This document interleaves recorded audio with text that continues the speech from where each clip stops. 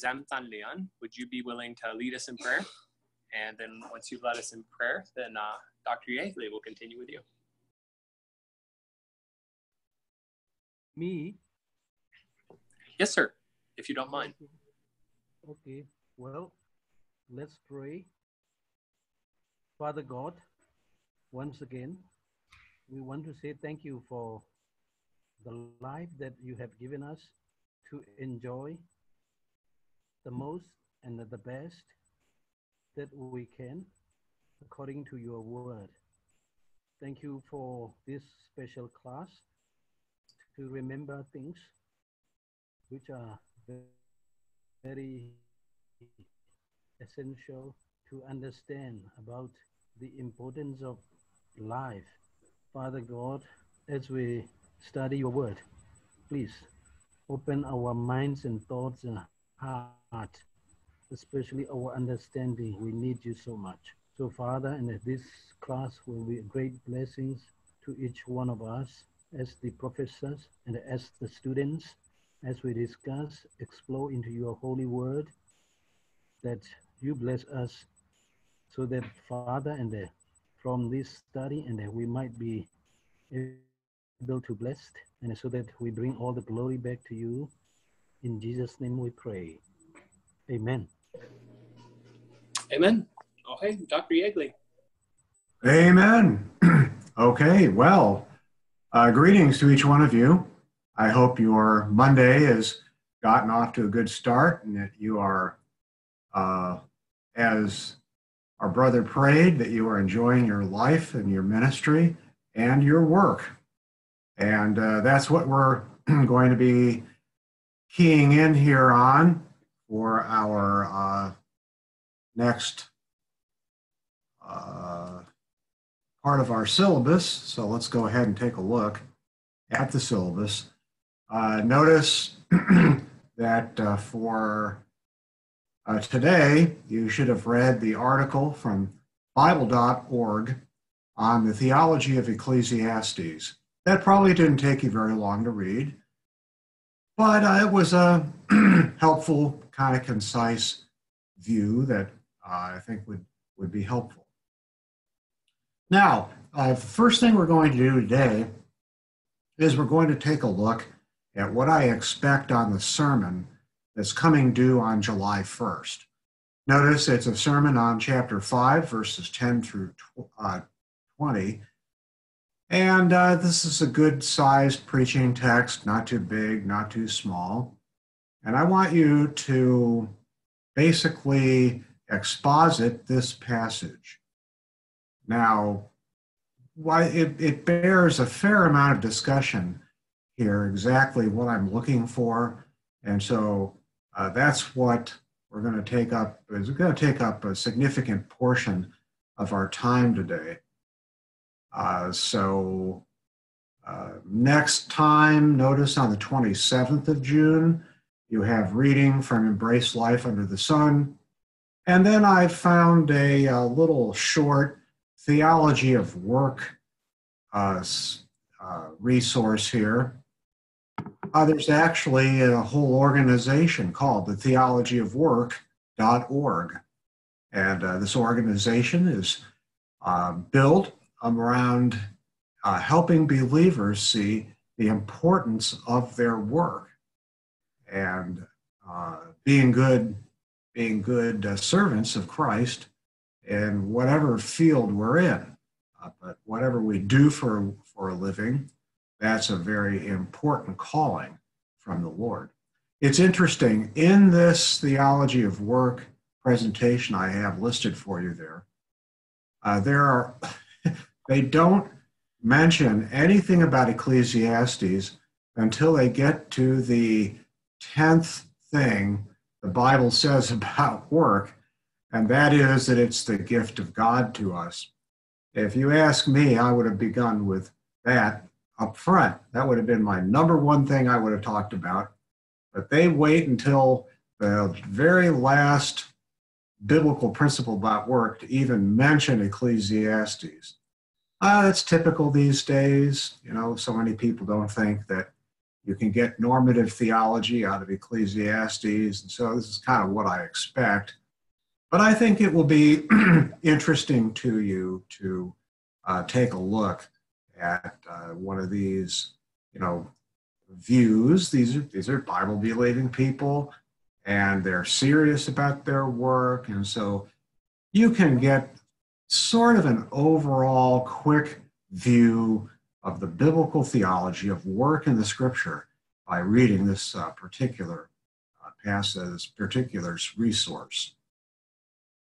Now, another resource for you on the project is to listen to other sermons that have been preached on work.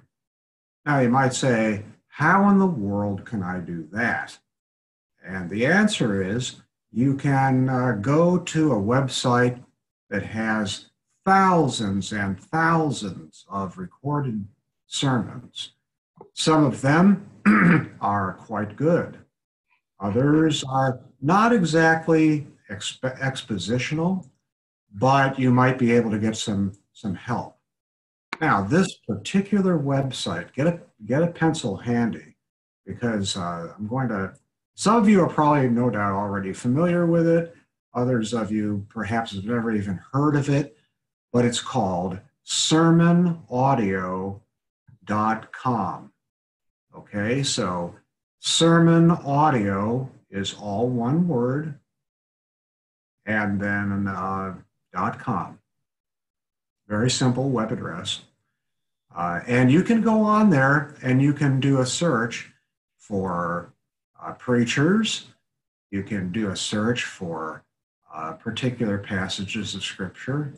It's highly accessible, and it's free. Anybody who wants to listen to sermons on whatever particular topic can go on sermonaudio.com. Now, just by raise of hands, how many of you have already been on this website? You know exactly what I'm talking about. Okay, good. Luke's been there, and Gerard's been there. Good. That's very helpful site for you. Luke, you got something you want to say?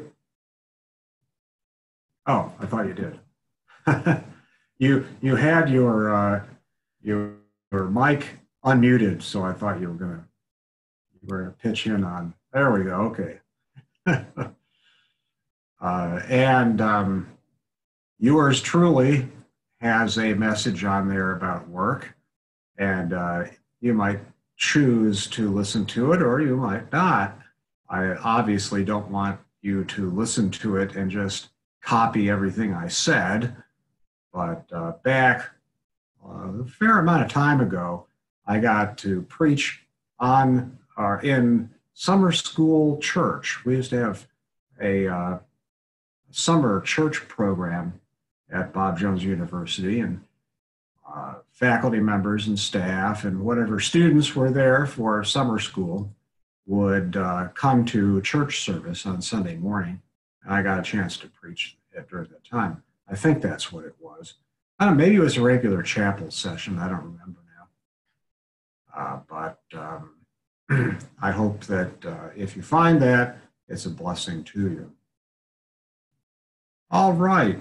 So without further delay, let's go ahead and we'll get into our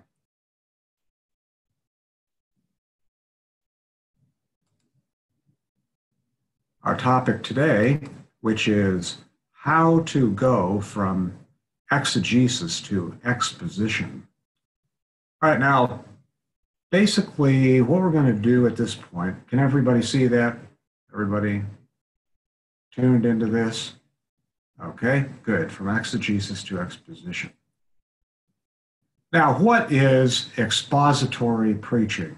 This course is called Exposition of Ecclesiastes. What makes a sermon expositional? Now, we used to view expositional preaching as simply taking a particular sized preaching text and just starting with the first verse of that text, and then the second verse, the third verse, and just go through the text chronologically. That was expository preaching. And then you also had topical preaching, where you would take a particular topic and arrange it as you would and tell what the Bible said about a particular topic.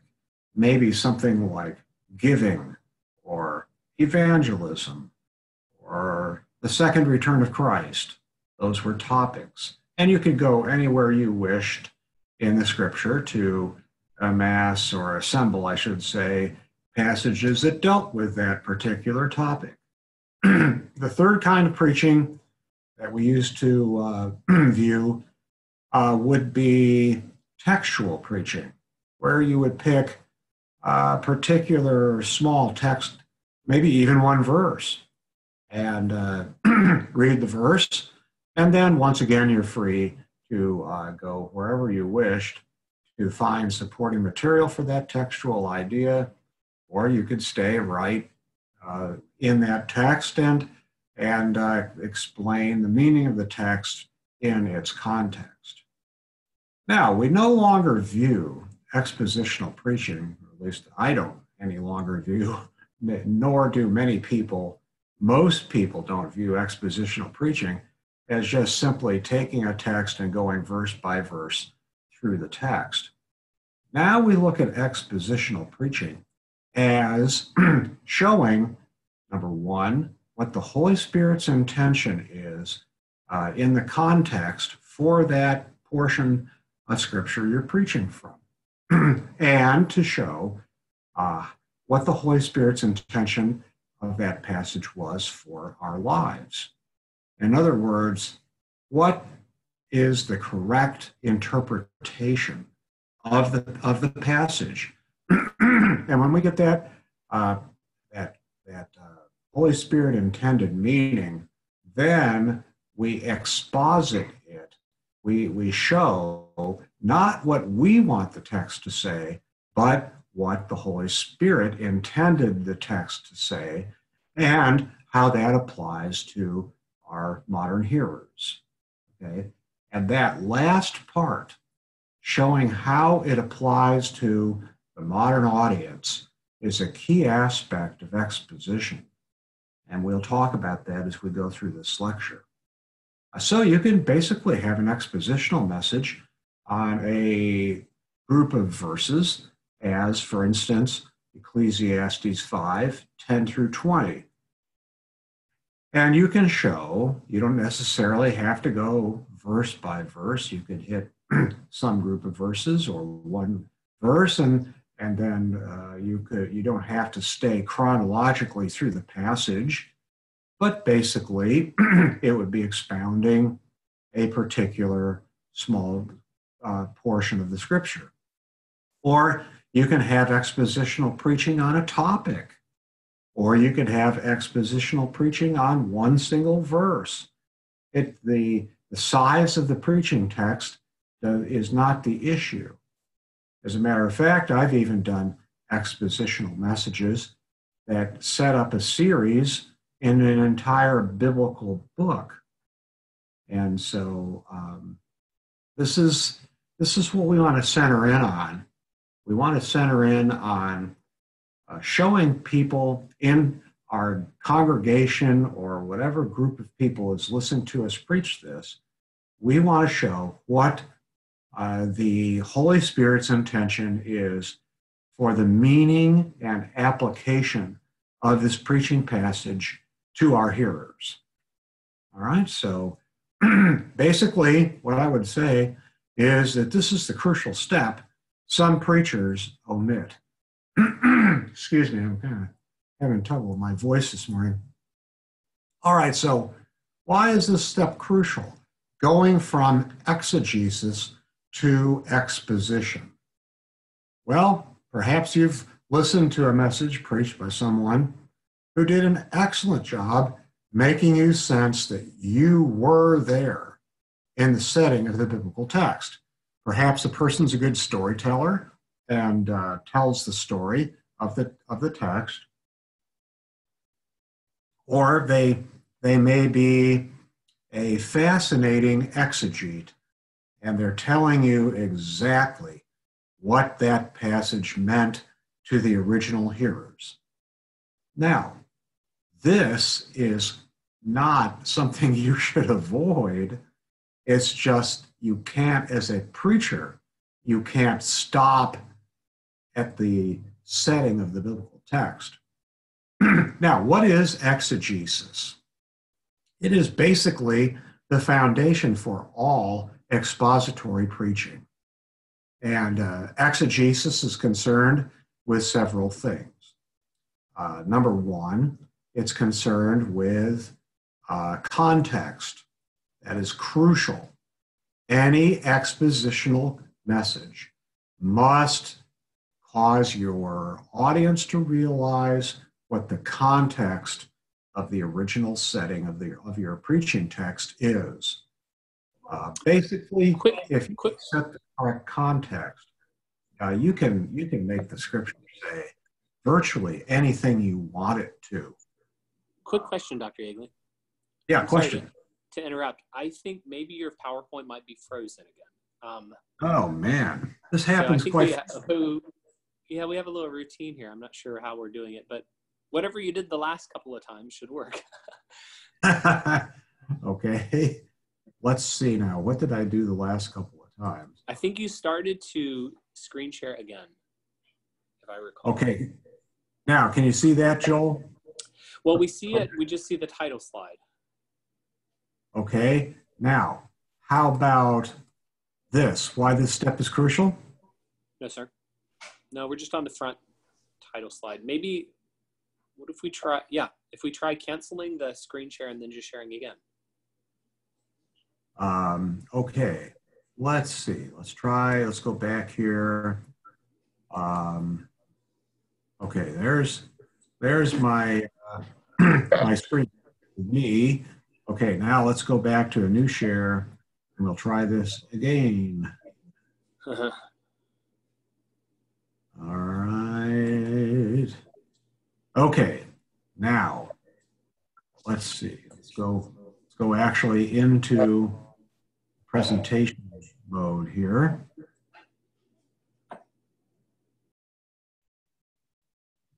And let's see what happens now.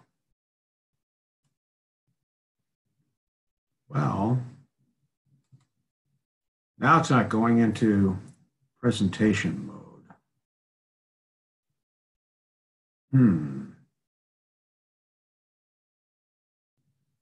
That's interesting.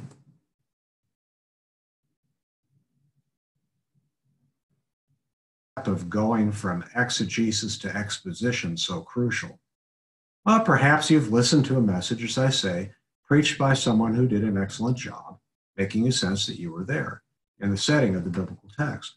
And that's what you want to do. You want to make sure that you're doing a good job of exposition. So as I say, number one important thing is to set the proper context. And I was about to tell you a funny story about what the importance of context is. You know, that's what the cults do. Cults take verses out of their context, and then they can make these verses say practically anything. You can imagine, for instance, someone who preaches a message on the biblical doctrine of rapid suicide. You say, what are you talking about? There's no biblical doctrine of rapid suicide. But if you were to take certain verses out of context, you could make the Bible teach that. You might say, well, how could a thing like that happen? Imagine a scenario where somebody wins a person to the Lord, and as they're discipling them, the person asks the person who won him to the Lord, how should I study my Bible? And the person says, well, here's what I've done for years. When I get up in the morning and it's time for my devotions, I take my Bible and I just close my eyes and I flip through the Bible and put my finger down on a page, and I read what that verse says, and that's my verse for the day. So I recommend that method to you. The person tries it. First day, he opens his Bible, he flips through with his eyes closed, puts his finger down, and reads what the Bible passage is for the day. And today, the passage is, "And Judas hanged himself."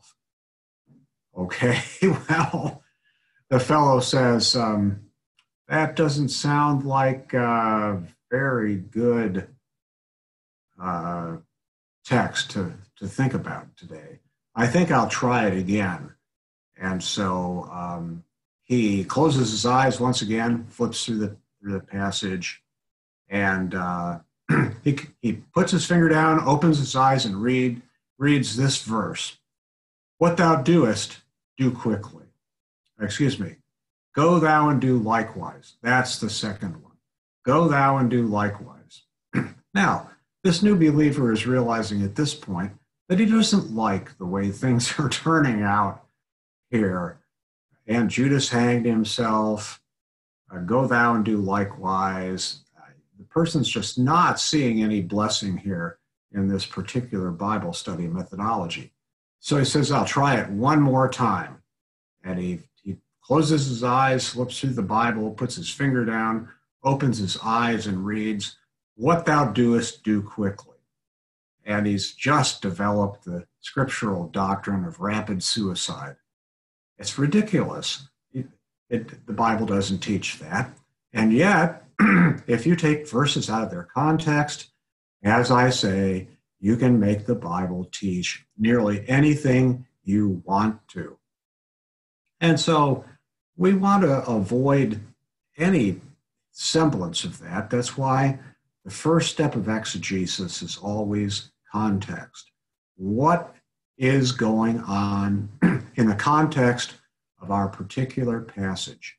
Remember also that biblical passages have several layers of context. They have the context of the sentences around it. We would say the context of the pericope in which our preaching text appears.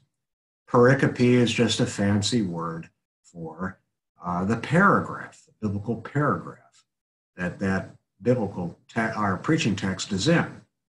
And then it has a wider context of a biblical section.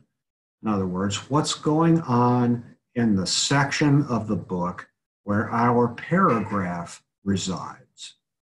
And then sections go together to form the context of a biblical book. We ought never to preach a text where we haven't set its context within the overall biblical theological message of the book. All right, so when you're preaching on work in Ecclesiastes, you need to let your audience know not just what's around the text, chapter 5, verses 10 through 20, but you have to show them how this verse relates to the overall biblical theology of the book of Ecclesiastes.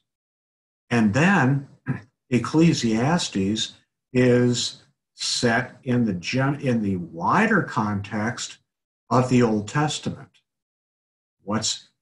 How does the book of Ecclesiastes advance the biblical theology of the Old Testament? And the Old Testament is set within the context of the entirety of Scripture. So you can see that there are multiple layers of context. And the more layers you can help your audience understand, the better your audience will be able to appreciate how this biblical text fits into the entirety of what God is doing in the Scripture. And when we can help our audience see the various multiple layers of context, we have just helped the person integrate this particular biblical text into the entirety of Scripture. If we can do that, wow, we've really done a crucial thing for our hearers. That way, when we approach a text and when we help our people understand how this text fits into the wider context of Scripture, then we help him analyze the Scriptures and know what the purpose of this particular text is to the totality of the revelation of the glory of Christ in Scripture, the glory of God.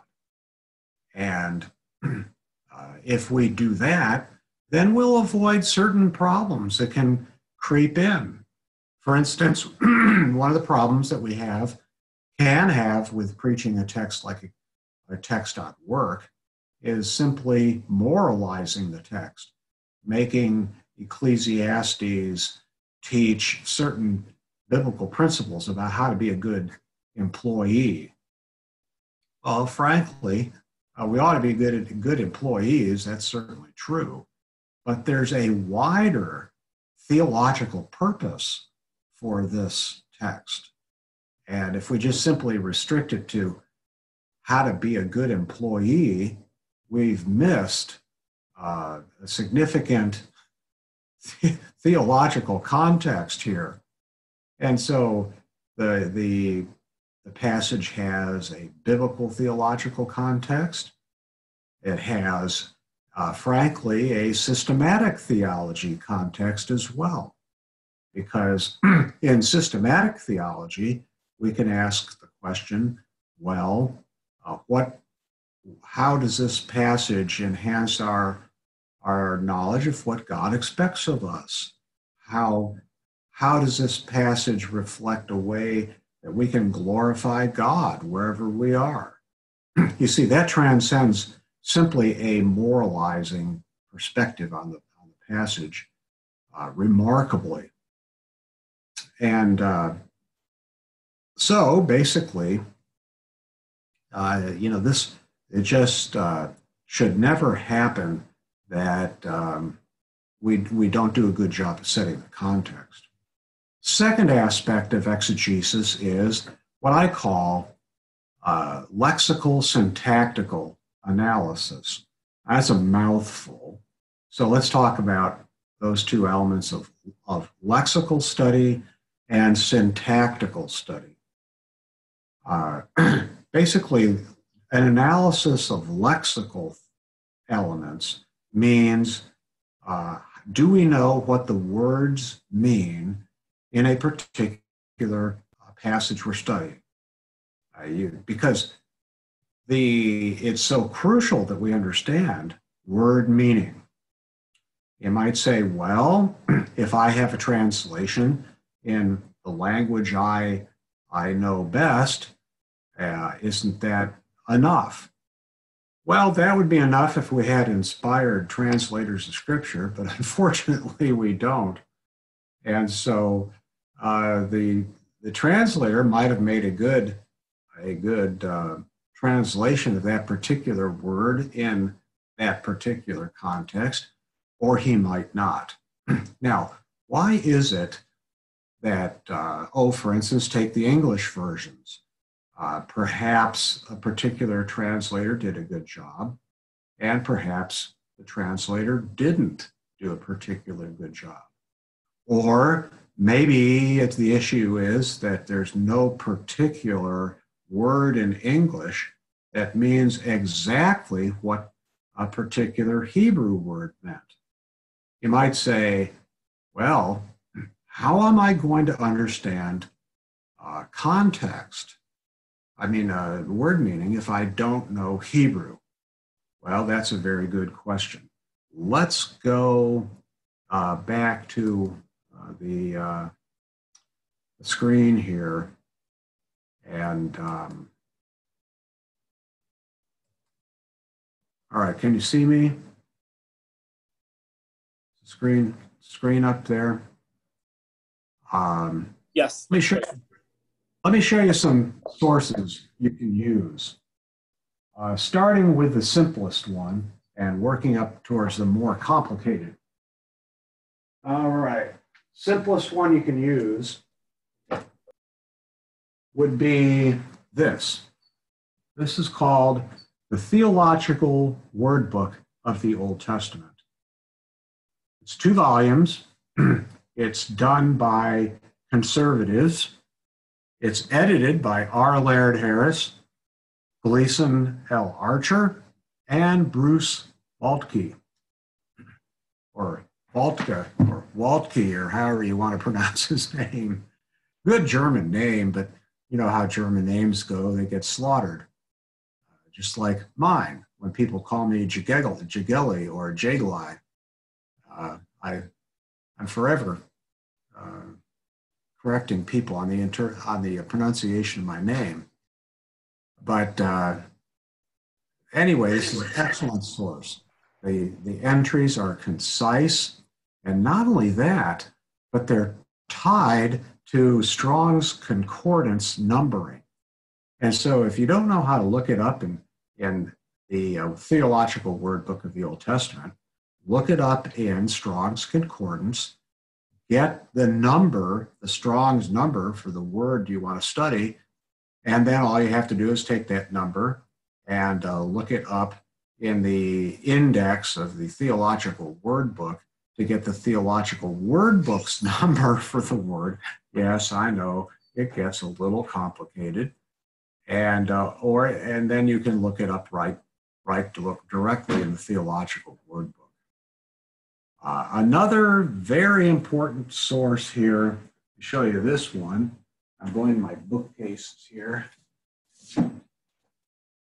And this is called the New International Dictionary of Old Testament Theology and Exegesis.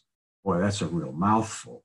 The New International Dictionary of Old Testament Theology and Exegesis. Now, you'll notice this is edited by Willem van Gemeren. Okay, Willem it's not William, it's Willem, W-I-L-L-E-M, and then Van Gemeren, G-E-M-E-R-E-N.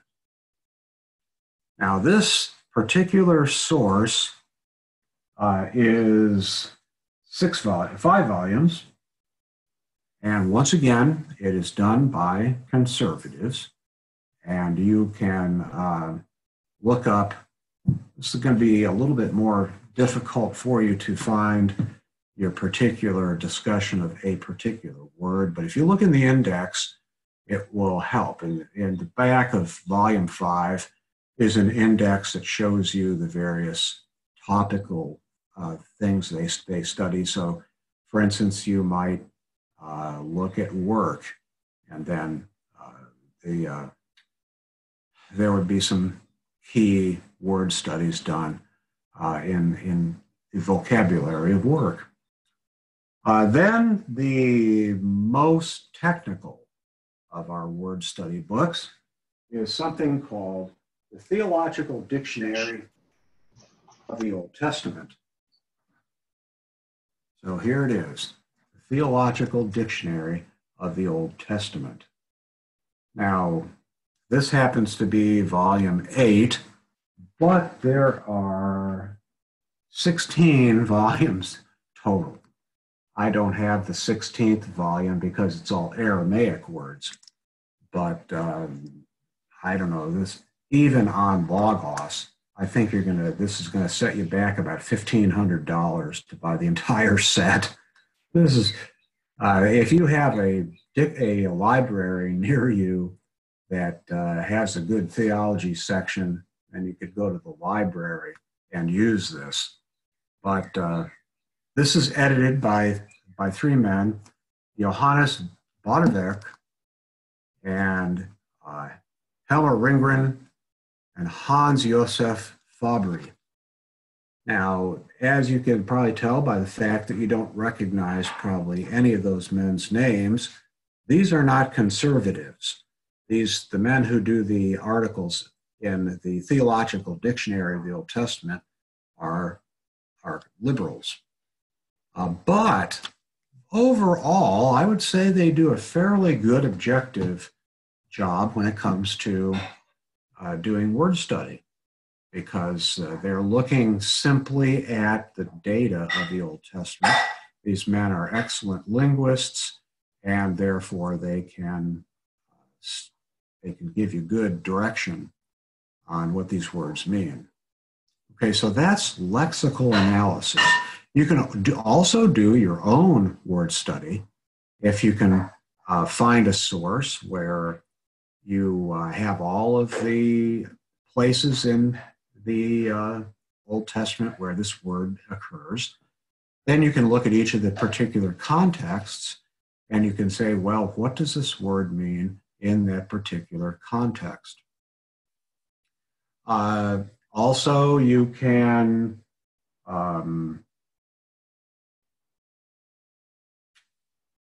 you can use something like George Wigram, the let's see, what's that called?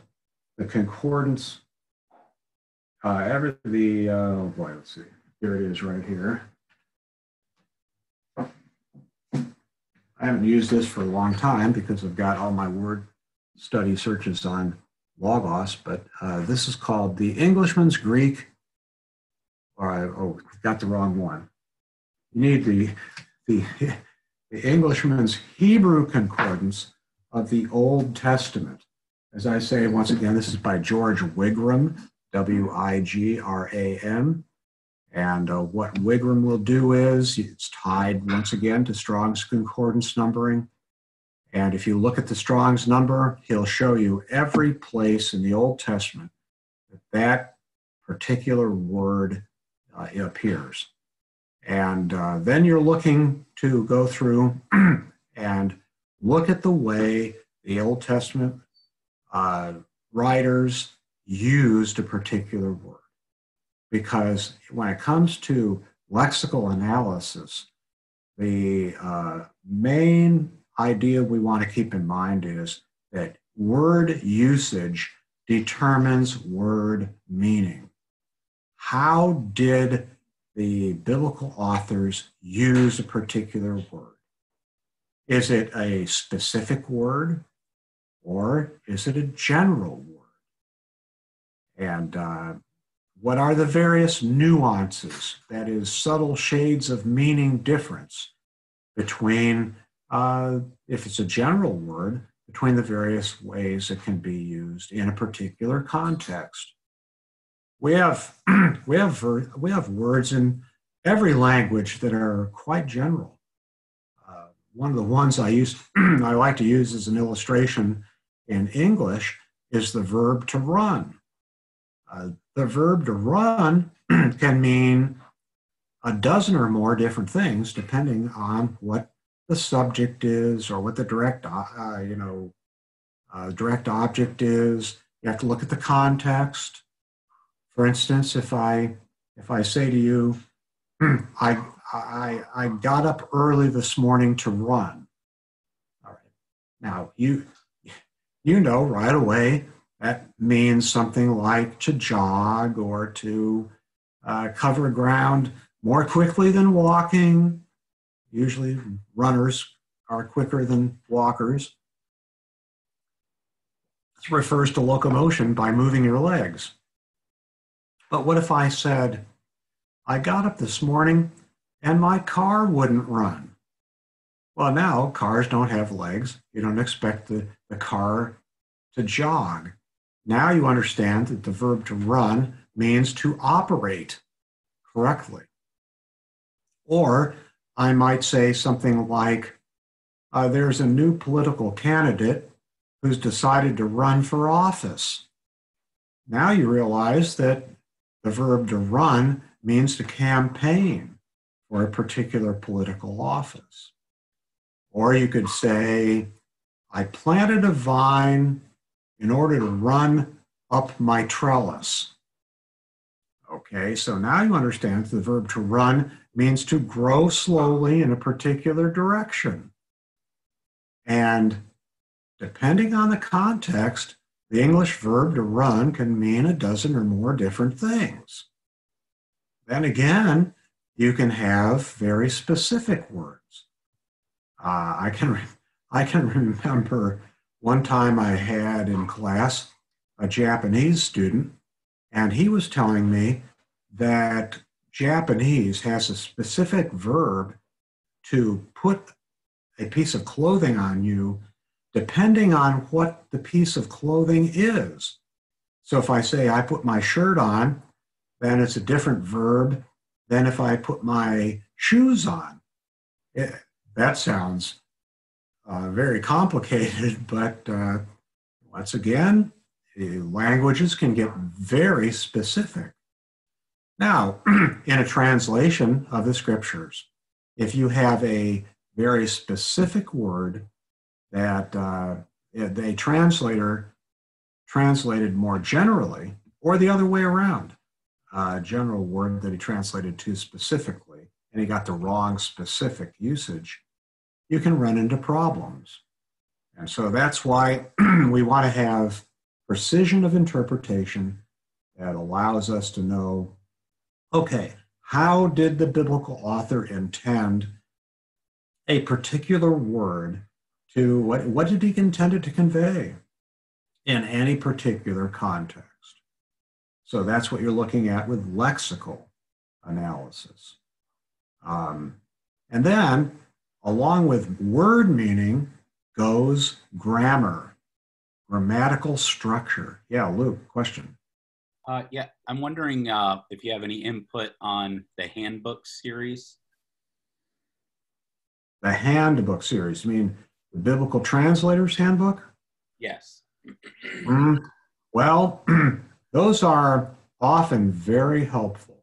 If you can find one on a biblical book you're studying, they are very handy. Typically, they're not done by conservatives, but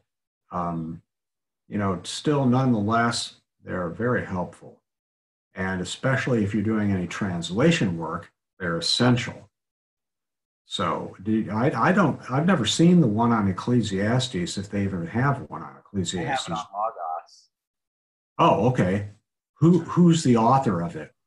It's Ogden, Graham, Zogbo, and Linnell. Okay. Yeah. All right. So those guys are not conservatives, but they're typically going to know Hebrew lexical issues and Hebrew syntax very well. So they can be of great help to you. Now, can I pop in with a different question? Yeah, go ahead. So give me a second. Okay. So you mentioned the Theological Dictionary of the Old Testament, and on the New Testament side, the criticism that James Barr made about some of the lexical practices that they were following on the New Testament side is, I've never used the Old Testament side of it. Is it similar to TD&T with some of the lexical excesses or criticisms? Yeah, Barr's, you're talking about his book on semantics. Yes, sir. It's, you have to be careful whenever you're using any of these word study books, because everybody is susceptible to venturing into inappropriate studies when it comes to word meaning. For instance, Barr mentions root fallacy, and because a particular noun appears to be related to a particular verb and therefore has to be limited to the idea of the verb, that can get you into trouble. Or root fallacy, the particular word in the New Testament. This is apropos because so many New Testament words are compound words. So you have the Greek forming a particular intensive idea by adding in a preposition on the front of a verb. And so Barr cautions, be careful. Just because a word is made up of two words doesn't mean it's the sum total of the two words it's comprised of.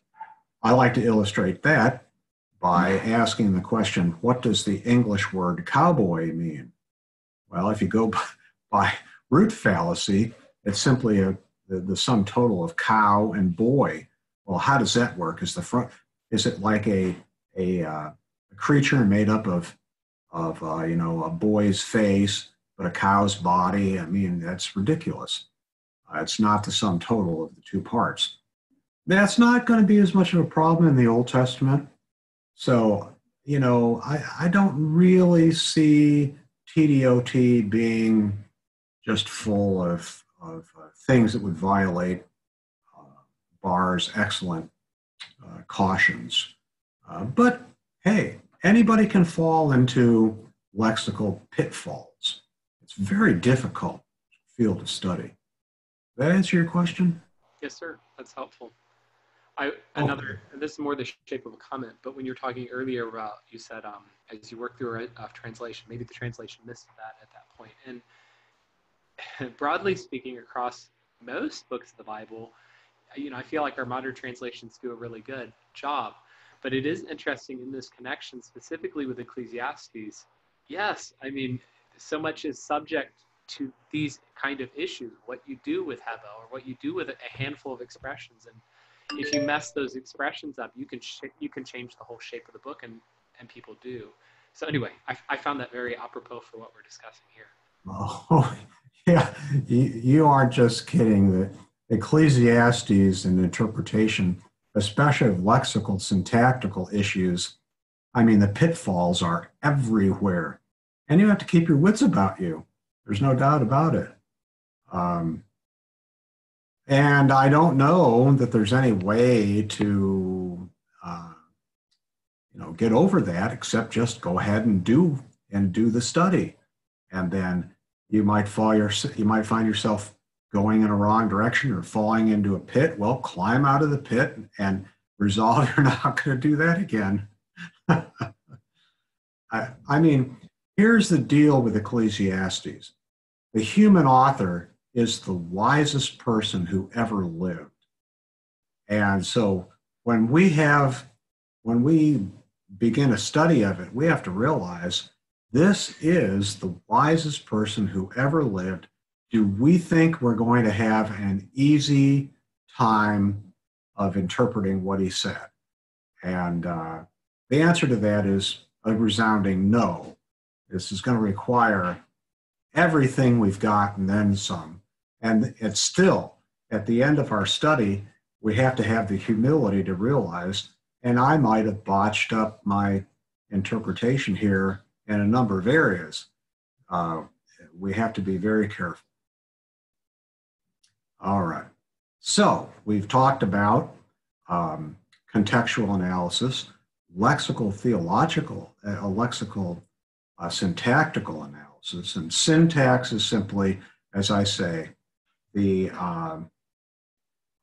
way that words are related to each other grammatically in a sentence. And when my supposition here is that when we understand word meaning and the syntactical relationship between words in a sentence, then meaning ought to be quite transparent. Now, the pitfall is if we've misunderstood the word meaning or we've misunderstood how the author is intending a particular grammatical structure within that verse, then we can still miss the interpretation. So we have to, at this point, consult commentaries. And you can get various viewpoints among the various commentaries. And so as Joel just said, if a person has just tacitly assumed, because the NIV translates Hevel as meaningless, that that's what the word means in every context in the book of Ecclesiastes, well, you're going to have even a commentary that will go astray because Hevel does not mean meaningless. I don't think it means it. And any particular context, that's a terrible translation of Hevel. But yet there are people who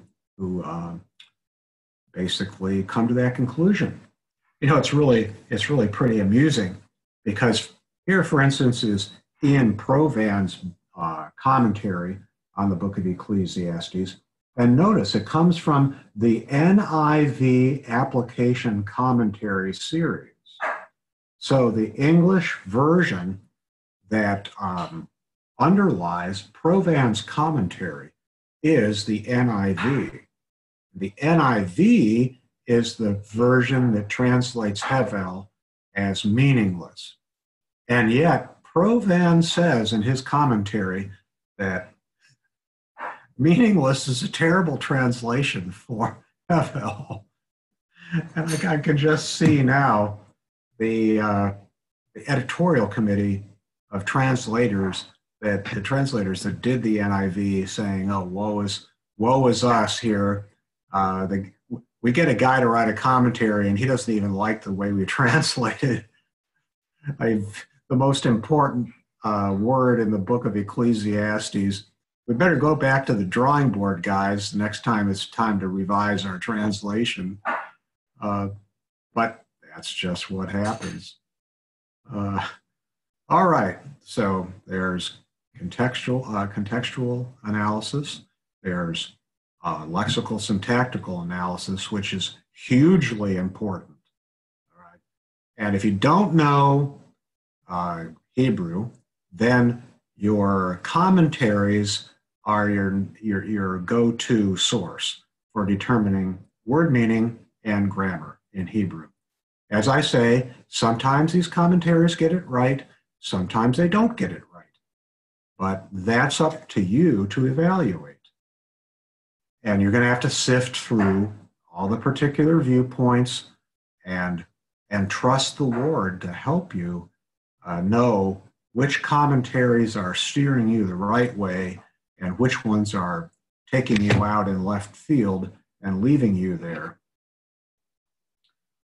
Okay, then the next aspect of the exegetical process that is very important is asking the question, all right, how does our overall biblical theology inform our understanding of what's going on in the biblical book?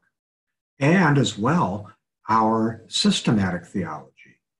Okay, so I'll just call that part of the analysis theological analysis.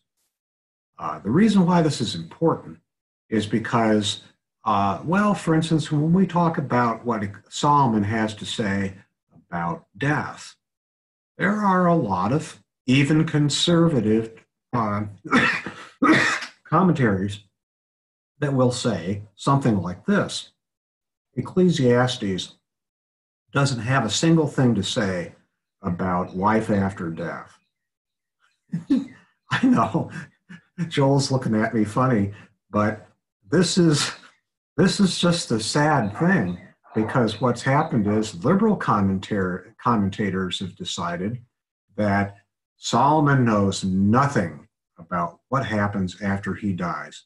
All he knows about is going to his long home, as the translators, the King James translated it. It's literally his home for Nolam. It's his permanent home, or even if you want to translate Nolam as eternal, his eternal home.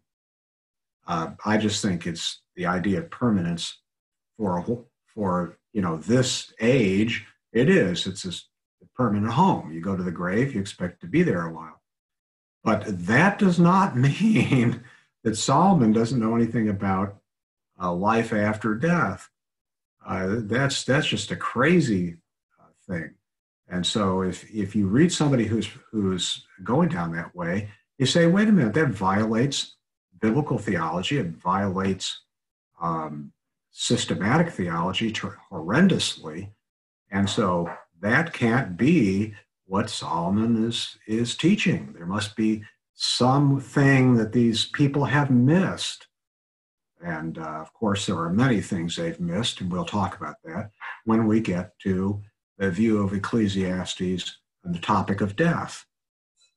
So extremely important that we bring in our knowledge of biblical theology and systematic theology in the exegetical process.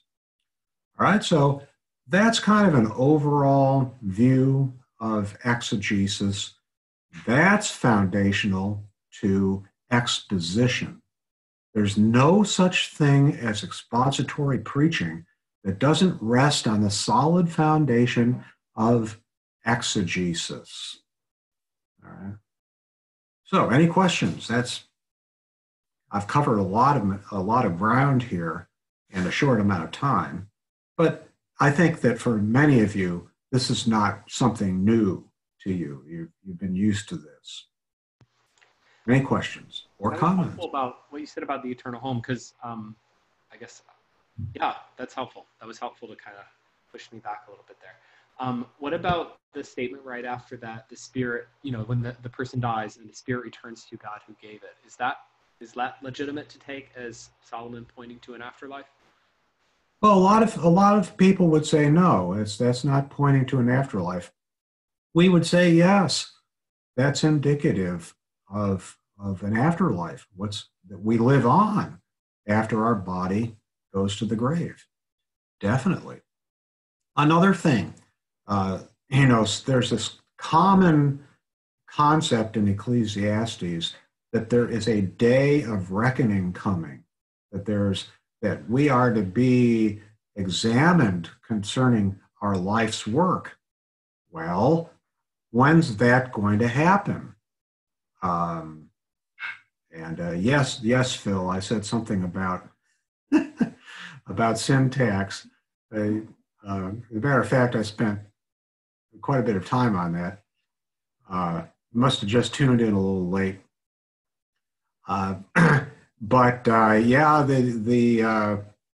That's obviously got to take place after the person's lived his life. It's not fair to judge somebody until he's actually finished his life. That means the judgment is coming sometime after death, and that has to mean that we live on after death. And that's one of Solomon's key principles in the book. We're accountable to God. We're going to stand before him someday to give account for the way we lived our life. And that mandates that we are still alive, that our spirits live on.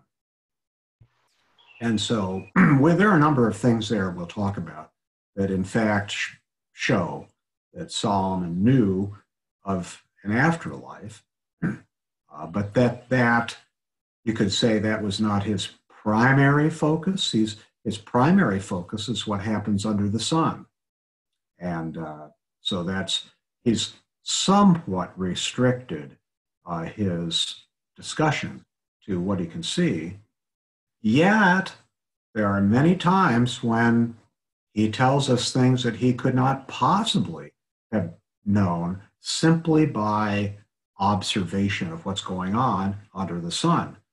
And he's basically talking about theological truth in two areas. Number one, what's been revealed in the scripture before him, in other words, informing theology from the already written word of God. And then he knew things by direct revelation as well. We'll talk about that some when we get to certain passages that mandate that he had direct revelation from God as well. Okay, so now that we've talked about exegesis, let's get back and talk about, once again, exposition. All right.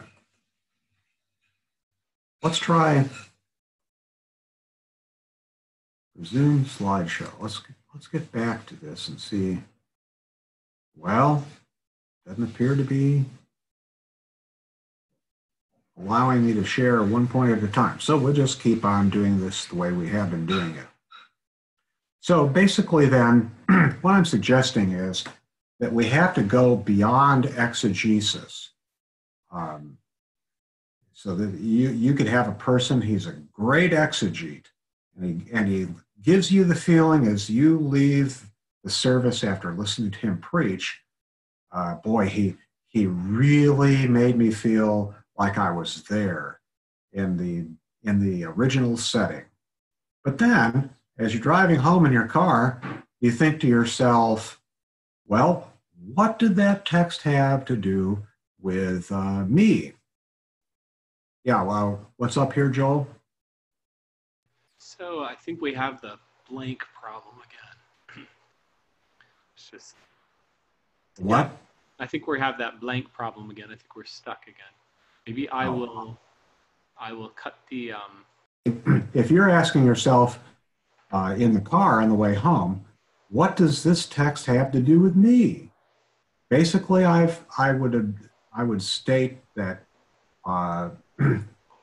you haven't been taken from exegesis to exposition.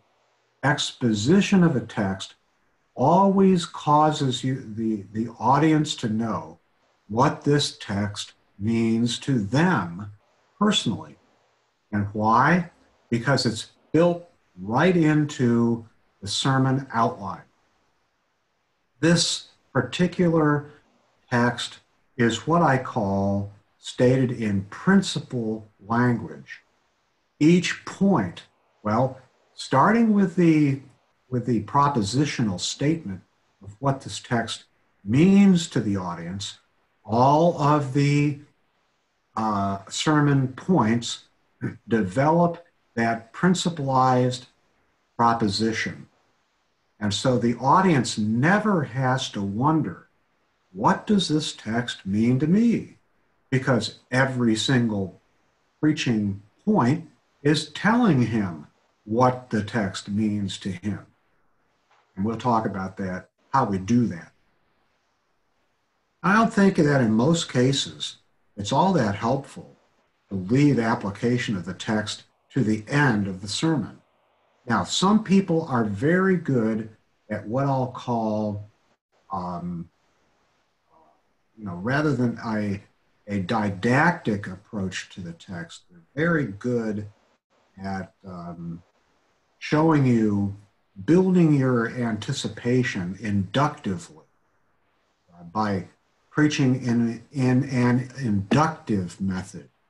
You have to be a really good preacher to be able to do this.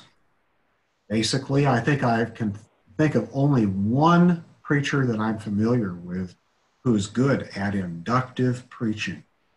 If you want to go ahead and go that route, give it a try. But basically, I think most preachers are better if they preach deductively. Yes, you've done all the inductive study. Now, when you present it to your audience, you do so deductively, starting with the conclusion of all your study and showing your listener how each individual portion of the text applies in that deductive manner. And you're better able to hold your audience's attention. But inductively, if you're good, a very good preacher, you can hold your audience's attention until you get to the end and tell them the application of the message to them, and that's very hard hitting. So if you can do that, more power to you. All right, so this we've got it's 7 after 9, so we're going to have to take a 10-minute break. See you back in 10 minutes. Joel, can you, I think I've got this back up and running. Do you see why the application to the end of the sermon? And that's what we've been talking about with deductive versus inductive preaching. I think unless you're just a very good spellbinding preacher, you're better off doing it deductively. In expository preaching, it's best to enunciate in your preaching proposition right up front the main application you're going to make to your audience. And so, for instance, on a message in work, what you're doing is, in stating your message's proposition, it's the most general point of application you're going to make to your audience. And just to set you up here overall, Book of Ecclesiastes emphasizes that we must enjoy our labor. If we don't enjoy what we do, that's a problem, because God has given us work as a gracious provision for us. And so any message on the book is going to emphasize that we need to enjoy what we do. If we don't enjoy what we are doing, maybe we're doing the wrong thing. Maybe we should switch and do something else. Or number two, it could be a heart problem. We just need to inform ourselves what the scripture says about work and trust the Lord to give us the right perspective towards it. Okay? All right, now, you're in this message, your preaching proposition is the key element of your sermon. Okay, so that's the most important thing that I'm looking for in a sermon outline. In deriving your proposition, you must review your exegetical study and make sure that you have all the data in your head at one time.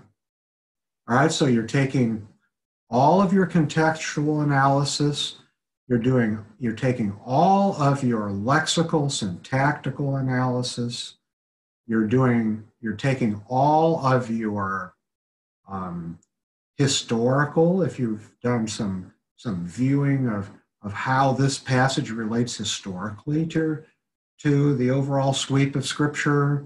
You've taken into account your biblical theology study, your systematic study. You understand how the entire process of exegesis has informed your thinking about this passage. And then what you're doing is you're stating it here in your propositional statement for your message. It's not up to your own cleverness to determine what the central idea of a passage is.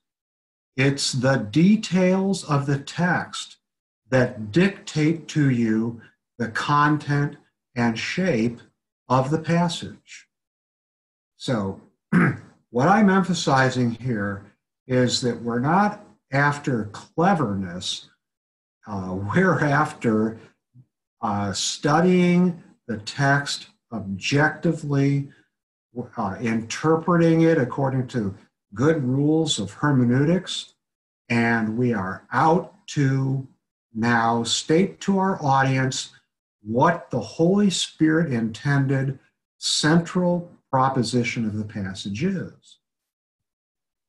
Ask yourself the question, how can I state the essence of the exegetical details of the text in timeless language that applies directly to my modern audience? Now, it's easy to read that statement and say, okay, I get that. It's much more difficult to actually do it. This is the most difficult thing you do in the preparation of any sermon. It is to ask yourself the question, how can I state the essence of all the exegetical details of the text in timeless language that applies directly to my modern audience? That's what the propositional statement does. And That's the first thing I look at when I'm grading your sermons. Did you get that right? Or are you just simply stating a content outline? We'll talk about the difference here in just a moment. The proposition should be just broad enough to encompass the range of interpretive elements you have identified, but not too broad. Beware also that you do not make the proposition too narrow either. It's something like, keep in mind Goldilocks and the Three Bears. You know, here's Goldilocks, and she stumbles upon the home of the three bears, and she tries out Papa Bear's bed, and it's too hard. Mama Bear's, Baby Bear's, no. Mama Bear's bed's too soft, but Baby Bear's bed is just right. I forget how the little story goes, but that's what you're going to want to do. You're going to want to state a proposition that's just broad enough to incorporate all the exegetical detail, but not so broad it could refer to any particular passages in the Old Testament. On the other hand, you don't want to make your proposition too narrow so that you exclude some of the key exegetical study that you've done. So imagine it's an umbrella. Your umbrella is not too big so that 5 people could fit under it, but it's not so narrow of an umbrella that it's letting you get wet in the rain. You know, it's like it's not broad enough to encompass your shoulders, and so your shoulders are getting wet, but some of you staying dry. Your umbrella has to be just right. This process is usually the most difficult step in expository preaching. So you may have to state and revise your proposition several times before you feel that it fits the passage just right. And so don't be afraid of revising your proposition. That's certainly within the realm of what is proper and valid. All right, deriving your main points. Now, the main points of your message must develop the proposition by advancing your audience's understanding of what the passage says as it progresses. Main points do not simply restate portions of your proposition. What that means is, I think you should probably try to shoot for a very succinct proposition. In other words, your proposition should be stated in as few words as possible. And then that makes it easier for you to develop the proposition as you state your main points. Now, by the way, too, some messages don't need anything more than your main points, because it's very difficult for an audience to remember anything beyond your main points. You might have subpoints that develop the main points. That's fine, but don't expect your audience to remember it all. That's why I many times recommend that your audience be looking at a PowerPoint or at a printed outline of your message to help them cement in their minds what the structure of your message and keep everything well sorted as you're going through it. So if I don't think it's wrong for a preacher to use some kind of a visual aid.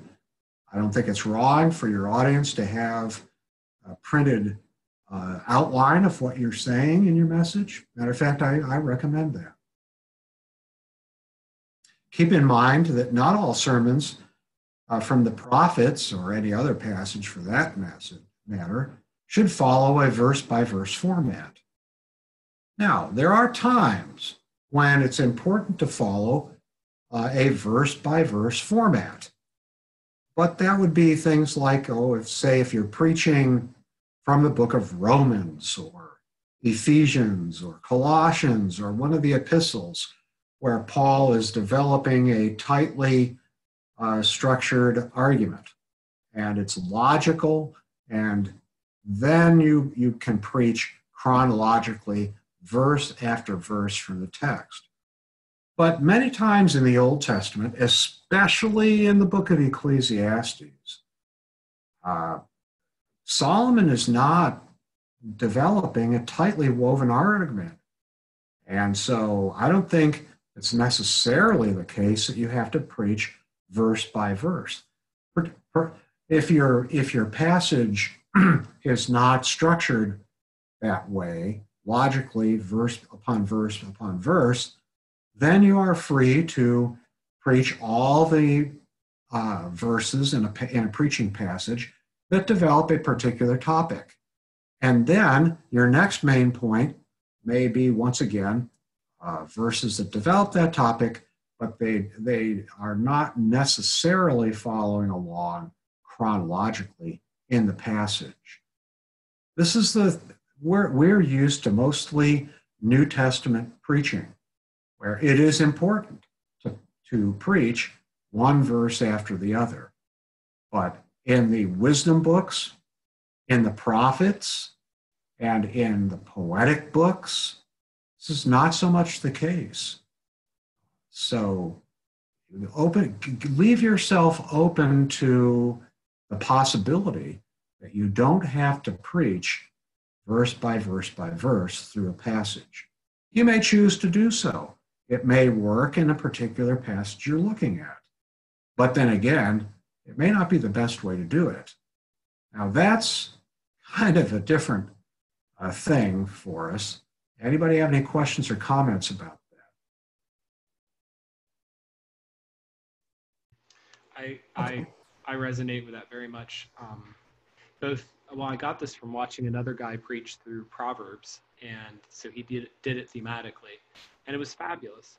And so when I was asked to do a couple of conference series going through Ecclesiastes, doing it thematically, the more I did it, I was just sold. Yeah, this is the way to do it. And certainly some of the sections hang together, like I think doing chapter 1 to 2, and then that poem at the beginning of 3, and the poem of chapter 12.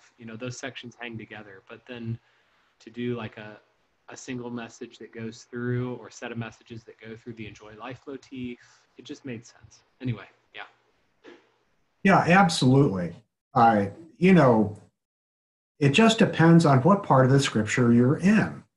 And I would suggest that when you're preaching in Ecclesiastes, generally speaking, now there are some sections that hang together and you can do the verse by verse thing, but preaching thematically, that's what you want to try to develop.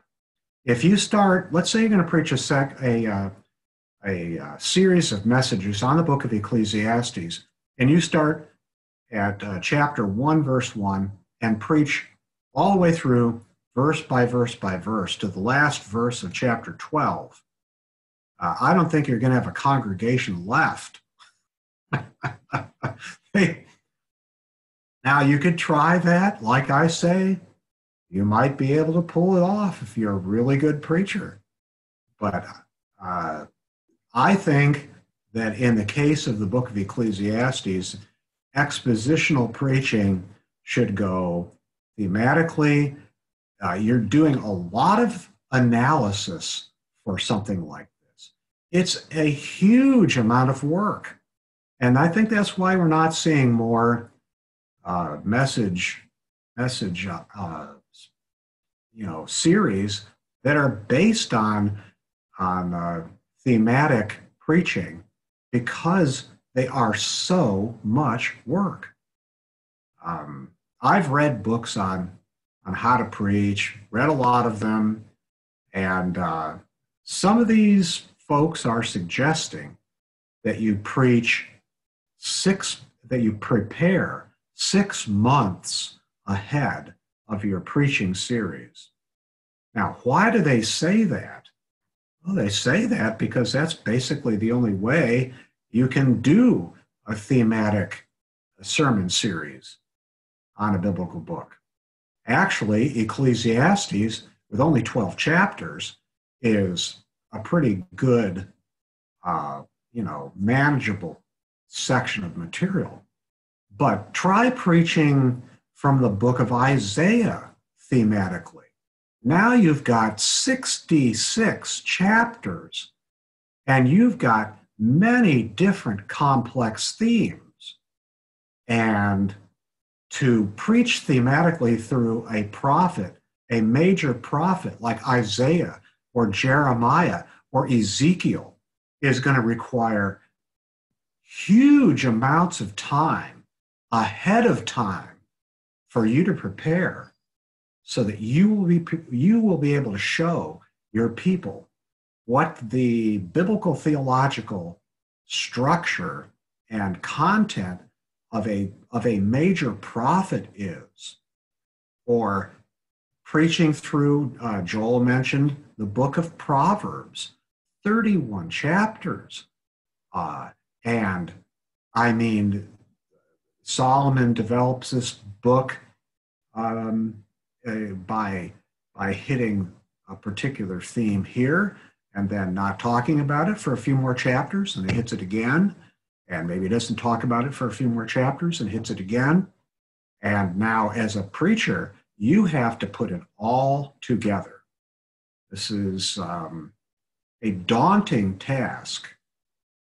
And I hope that by talking about a smaller biblical book like Ecclesiastes, that I can develop this thinking in you to preach not chronologically, but thematically. And another good book to start off in this regard, pick something like the Book of Ruth, or some of the shorter biblical books that would lend themselves well to this kind of thematic preaching. But certainly Ecclesiastes definitely lends itself well to this. Now, try to keep your outline fairly simple. It's okay, for instance, to develop a message that has main points only. If you do have subpoints, however, they must logically develop the main points. Okay, so in a well-structured outline, there's coherence. The message goes somewhere. In other words, you start off your proposition, your main point one develops that by enhancing your audience's awareness of what that biblical book says about that particular point. And then point number two ought to likewise develop the proposition. So all the main points develop the proposition. If you have subpoints, then the subpoints develop the main point. And everything must be logically coherent. Now, do you think it's easy to develop a preaching outline that way? Well, just go ahead and try it. You're going to find as you go through, it's not easy. You're going to have to revise your preaching outline as you go along. That's fine. Revise it. It's not final until you preach it. And sometimes I've been sitting there waiting to preach a particular message, and I thought to myself, great heavenly days, I don't think I structured this outline very well in the second point. And so I'll take out my notes while the pastor is giving, maybe some general announcements. And I'll make changes to my sermon outline just before I preach it. It's not final till you preach it. So it's always susceptible to revision. The outline structure results in a logical coherence of the outline. Subpoints develop the main points, and main points develop the proposition. And if you will structure your outline this way, I think it will be a tremendous blessing to the people who sit and listen to you. You know, most congregations are fairly, well, they're comprised of diverse people. Some of the people that are sitting there listening to us are newly saved. They know virtually nothing about the Bible. And so they will probably find your preaching to be fascinating no matter how good or bad you are. However, there may be people who are in your congregation and they're like me. They've listened to thousands of preached messages.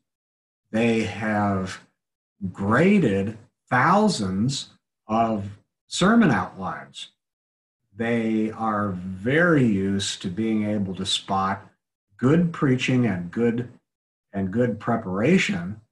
And it usually, for instance, I can usually judge whether this sermon's going to go someplace in the first minute the fellow's preaching. And so what I have to do is I have to be careful, because if I conclude in my mind that this guy doesn't know what he's doing, I still want to get something out of the message. There's no such thing ultimately as a bad message preached by a Bible-believing person who has a heart to communicate the Word of God. And so I have to find myself, I have to remind myself, you know, okay, this may not be the way I would have structured the outline. I don't think the fellow knows what he's doing here, but I'm still going to get a blessing out of this message, because this dear brother has put a lot of work into this, and I can still learn what the Holy Spirit has for me today from this passage of Scripture. But we have congregations that some people are just newly saved, others have been saved for decades. I teach an adult Sunday school class at the church I go to here in Greenville, South Carolina. And I've got this one dear lady in class who has been saved for over 70 years and who has been reading her Bible consistently for 70 years. Do you think that dear lady knows what the Scripture says? Oh, yes, she does. And sometimes when I ask a question in class, this lady has the answer, and one of my seminary students might be in class, and my seminary student is stumped. But this dear lady who's never had a Bible class, who's been reading her Bible for 70 years, she's got the answer, and it's a terrific answer. So you've got a wide variety of people.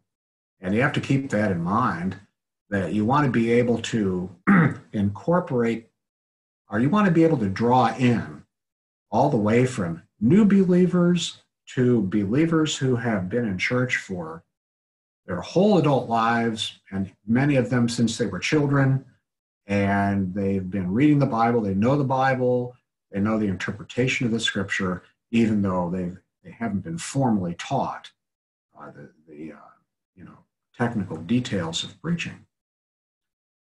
All right, now we get to the point where we're asking the question, if you have a message that has main points and some sub-points, what develops the sub-points? All right, that's a good question. Glad you asked that. And here's what does. I call them paragraphs of proof. Now, what I'd like to suggest to you is that when you preach a text, you are like a prosecuting attorney in a courtroom. You are out to convince the jury of that this particular person who's been charged with the crime is really guilty. So you say, well, how am I like a prosecuting attorney? You're out to prove to the jury, that is, your hearers in your congregation, that this text really teaches what you just said it does. right? So you're out to convince your audience that the point you just made is valid. Now, how do you do that? Well, you do it with the details of your preaching text. So paragraphs of proof develop subpoints by proving to your audience with exegetical details from the text the validity of your subpoint. Now, what you say, somebody might say, but wait a minute, you said it was okay if we didn't have subpoints, just main points. Well, then the paragraph of proof goes under the main point and proves the validity of the main point you just made.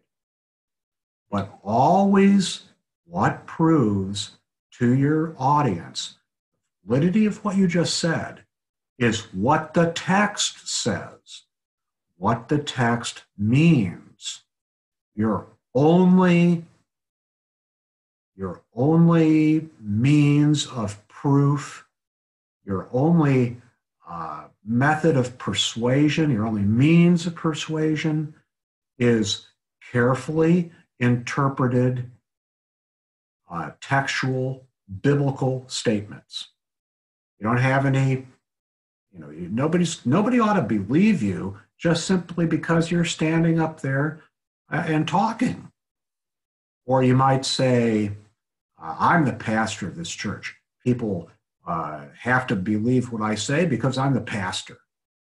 Well, I'm glad you're the pastor, but just because you have a particular biblical office of overseer, pastor, does not necessarily mean that you're right in everything you say.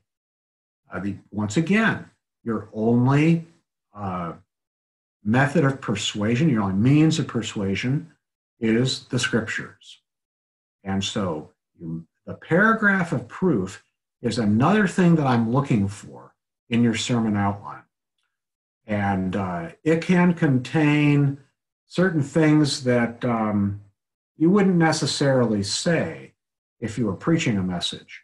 In other words, I want to see exegetical details that you have learned from your own exegesis of the passage or from commentary literature that you've studied carefully. And the commentator is supplying you with your exegetical detail that is above your expertise level as to what you could have understood on your own. Okay? So the paragraph of proof is the time to give me all the exegetical information you know. And even though you wouldn't say to your audience every single thing that's in there, because your audience might not know what, for instance, the significance of a verb is in the Hiphil form. But you've gotten that from a commentary, and you now know some of the usages of the Hiphil theme in the in Hebrew verb structure. All right, so the paragraphs of proof need to be very well developed. They need to be packed with exegetical detail. And so I look at these, I scrutinize your paragraphs of proof. Are you doing a good job proving to your audience, which in the case of the sermon outline is me, are you doing a good job proving the validity of what you just said? Now, this is extremely important. So are there any questions about these paragraphs of proof?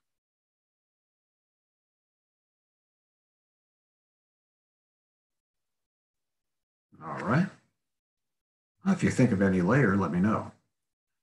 And so I say, the only authority you rightly possess as a preacher stems from correctly interpreted exegetical details found in God's word. God blesses his word, not your imagination or your clever illustrations. Now, here is a very important point I want to make. the purpose of illustrations is not to prove anything. Correctly interpreted exegetical details from the text prove truth. Illustrations illustrate the truth. They tie it to something in everyday life or some story that you read about that shows that particular concept in operation, or some story you've even made up. As long as you tell your audience you've made it up, could illustrate the truth.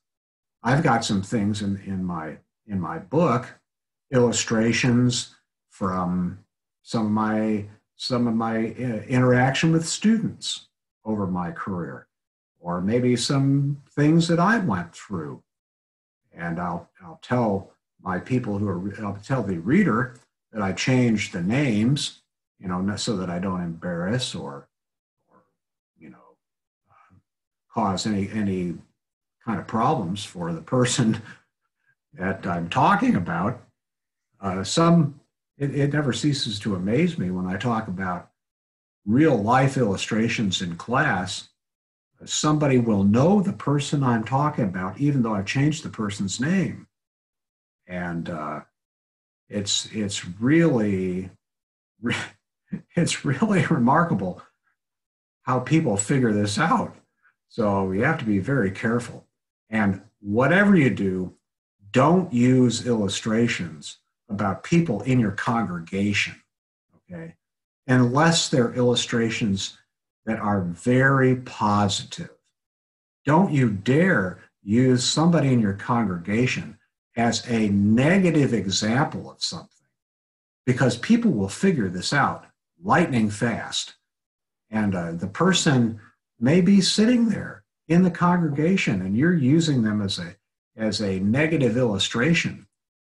They're likely not to be back again the next Sunday. You can scandalize people to the point where they don't even care to sit there and listen to you. So be very careful about illustrations. But always remember, illustrations do not establish truth. They just simply illustrate the truth. And, I don't know how many messages I've heard where the preacher is preaching will be cruising along and they're using an illustration and they haven't proved to me from the text the validity of that truth they're illustrating. They're intending the illustration to prove the point. And that's illegitimate. Now, any questions on that? All right. Illustrations, as I say, do not create truth. They illustrate the truth that exegesis identifies. So, develop the paragraphs of proof as extensively as you can. Quick question. Sometimes question. I've inserted here. Someone was asking, so the paragraphs, for the purpose of this project, the paragraphs of proof, do you want those to be developed with a layman in mind, or do you want them to be developed on a seminary teacher level? Yeah, I'm saying develop them with as many exegetical details as you can, even though when you are actually preaching the message, you wouldn't be technical as what you have just said in your paragraph. But the reason why I like to do it this way is so that in future times, I'm assuming you keep all of your old messages on file, or you have a filing system that you keep them on your computer under, or whatever. You can go back and review. You're going to forget the exegetical details of your study after 6 months, after 5 years. You're not going to remember anything you studied about that passage, and yet you're going to want to preach that again maybe in 5 years. If you record all of your exegetical study, then you can bring yourself back up to speed on the passage. And then when you're preaching it, you can explain to your audience the theological and exegetical truths in simpler fashion that anybody, any lay person can understand. So I want the paragraphs of proof to be very developed, very detailed, and at however high a level of exegetical analysis you're capable of. Okay, good. You might want to structure an illustration. Illustrations shine the light of understanding on a scriptural truth. The best illustrations are analogies, basically analogy, maybe in story form. You could pick a historical event or a person that shows the truth that you're preaching about in action. If you make up a fictional story, there's nothing wrong with doing that, as long as you tell your audience about its fictional status. Be very careful, especially, of illustrations you get from the internet.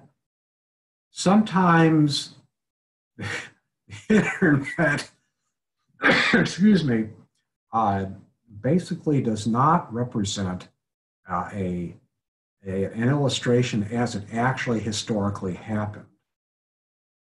For instance, I was listening to a message one time, and it was a story of an aviator named Butch O'Hare. And Butch O'Hare is actually the person for whom O'Hare International Airport is named for in Chicago. O'Hare Airport is named after this fellow. And he was a Navy aviator. He was a very accomplished flyer. He was commendably brave when it came to engaging enemy forces. But the person who was preaching this got off the internet an absolutely absurd account of something that supposedly Butch O'Hare went through. And anybody who would have been sitting in the audience, who is a pilot, as I am, would have instantly realized the person was just spewing nonsense. At one point, let me just give you an example of this.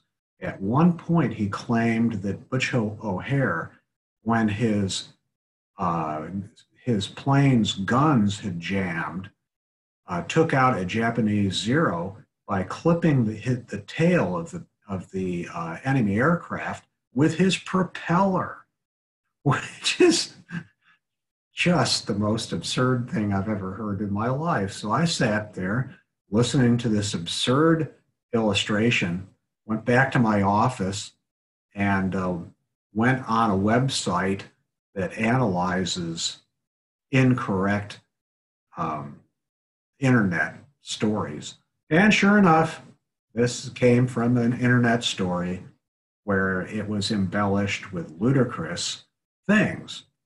And the particular person, I talked with a person after he preached this message, and I said, did you get your sermon illustration off at such and such a website? He said, yeah, wasn't it a good one?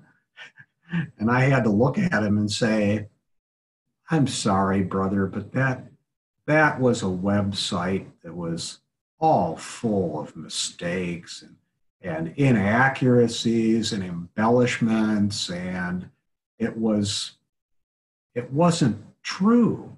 You need to do a better job of checking something you get off the interstate to make sure it's actually true. And I don't know if the person's forgiven me in his heart since then, but I was a little bit indignant, frankly, about how he had done it. All right, now paragraphs of application. These are very important. Each passage of Scripture has one meaning, but many possible applications of the truth. It's appropriate from time to time during your message to suggest at least one way a particular truth might apply to a person today. We live in a vastly different historical and cultural setting from the original setting of the scripture. So most hearers could greatly benefit from hearing how a biblical truth applies in a strictly parallel situation in our culture or whatever culture you're in. Many of you live in a remarkably different culture than I do here in America. And so the way you apply this is going to be different from the way I might apply it. But what we do is we help our listeners understand how biblical truth applies legitimately to them in whatever cultural situation you're in. And you're going to write this paragraph out exactly as you would say it in your message. All right, so clearly identify when you're talking about a paragraph of proof, identify it as paragraph of proof. When you're giving an illustration, illustrate it or identify it as a paragraph of illustration. Identify your paragraphs as application. So there's absolutely no doubt in my mind what you're doing. All right. And when you come to the conclusion of your message, the purpose of your conclusion is to suggest how your hearers might apply the most important truth you presented in your sermon. So you're taking the most general application from your message, and you want your listeners to take that away with them from your message. Remember that there are likely as many ways to apply this truth as there are people in the congregation. As you present one or two possible applications, you're trusting that the Holy Spirit will be working in hearts to point out how each person should put the truth that you preached about into practice. All right, so as I say, write this conclusion out, if you would, please, exactly as you would say it. Well, we're a couple minutes over our allotted time, so this is a good place to stop. Now, next time, what I'll do is I'll actually go through a particular text and show you how I would structure an expositional outline. It will not be Ecclesiastes 5:10 through 20. That's up to you to do. But I think I'll probably pick out a passage. As I recall, I've done a passage from the book of Isaiah here, and I'll just illustrate it from a prophetic book. All right, well, be looking forward to seeing you on Thursday, and we'll talk more about the message, and then we'll get back to the theology of Ecclesiastes. Okay, Joel, do you have any particular announcements you want to make? No, sir, none. I can say this, if anyone had any trouble before with filling out the reading checks on the Moodle page, it should be okay now. I think I've got it fixed. If not, let me know.